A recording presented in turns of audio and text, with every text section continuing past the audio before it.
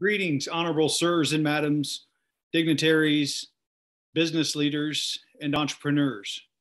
It is a joy to be with you today for this extraordinary event with the Asian African Chamber of Commerce and Enterprise. I believe in the great work that AACI is doing and am thrilled to be a part of it. I believe that entrepreneurship is the greatest economic engine on earth today. I think it is the greatest peacekeeping initiative any nation could engage in as well. There are so many promises that entrepreneurship and business gives, and it crosses borders, it crosses languages, it crosses cultural barriers. And what I want to speak to you about today is the messy middle. You see, in business, it's much like having a baby or starting a new romantic relationship.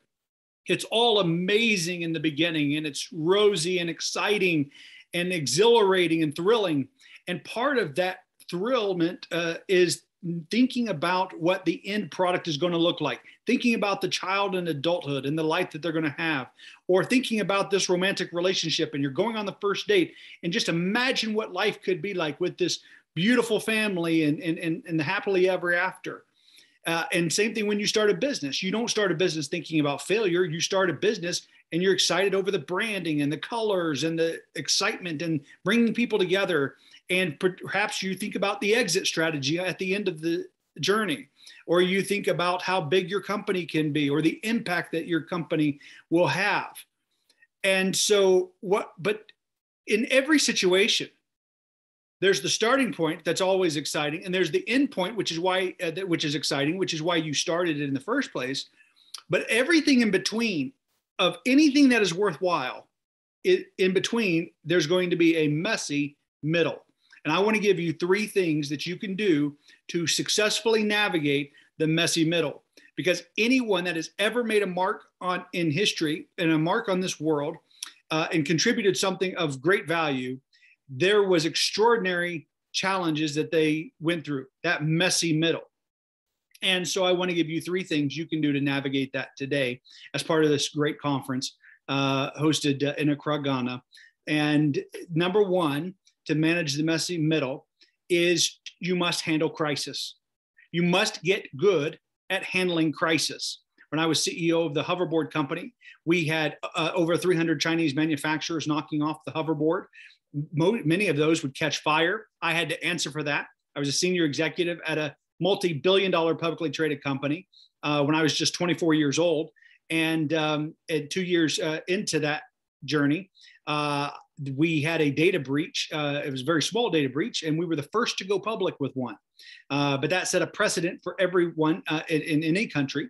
And because we had to testify before Congress, negotiate with the FTC, and create a multi-year response program. And that was just for 125,000 compromised records. Now, of course, the breaches are 30, 40, 50 million records that are compromised, but we help write legislation to prevent that and require notification. But the point is, you have to be able to handle crisis. We've handled stock price drops, bloodbaths, $49 a share, $48 a share to $11 a share in a matter of days. We've lost millions and millions of dollars, whether it's in different types of business endeavors or building, or investing. But, we always ended up higher because it was the investment into the education and the knowledge. Now, whenever people hire me or we do work for people, they're getting the millions and millions and millions of dollars worth of experience that they didn't have to pay for.